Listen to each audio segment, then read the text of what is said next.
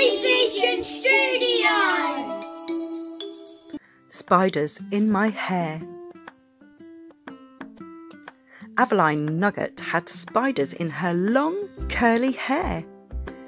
She loved them so much, she took them everywhere. When it wasn't too windy, she'd take them on a bike ride. And they'd love making sandcastles when they visit the seaside. Some were brown and some were black. Some had markings on their back. Some were thin and some were fat. And some wore glasses and some wore a hat. She would take them to school with her so they could learn to read and write. Sometimes they would say peek-a-boo and give everyone a fright. Avaline, her mother would say, those spiders cannot live in your hair. I know you love them dearly, but look at the cobwebs they're making there. Avaline gazed in the mirror at her hair that was now turning grey, and at the flies buzzing around her, then shook her head in dismay. So she looked in the wardrobe for a nice warm cosy place and put them on her best red dress. But the spiders got caught in the lace. Oh dear, that won't do, she sighed to herself. She would have to find somewhere else. Then Avaline had an idea. She'd put them on her paint pot shelf.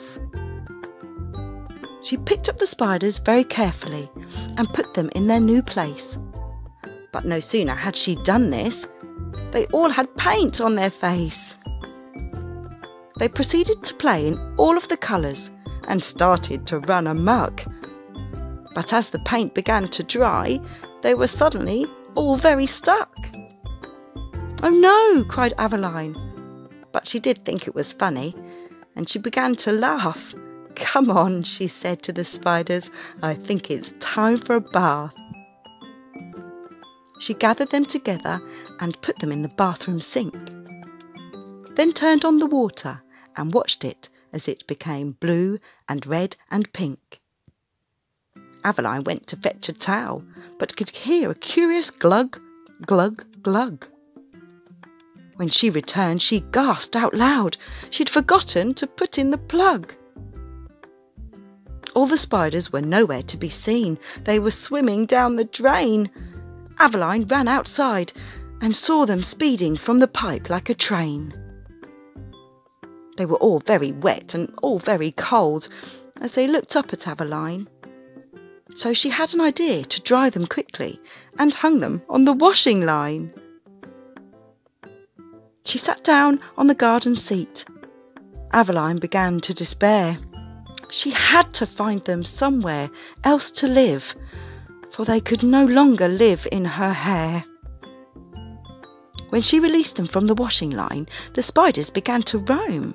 It looked like they were off to find a place of their own to call home. Avaline watched them running towards the garden shed. Of course, she said, clapping her hands. You can live in there instead. She thought the spiders very clever. So she said, you'll all be fine. And as she tucked them into bed, they whispered, we love you, Avaline. The end. Story Vision Studios.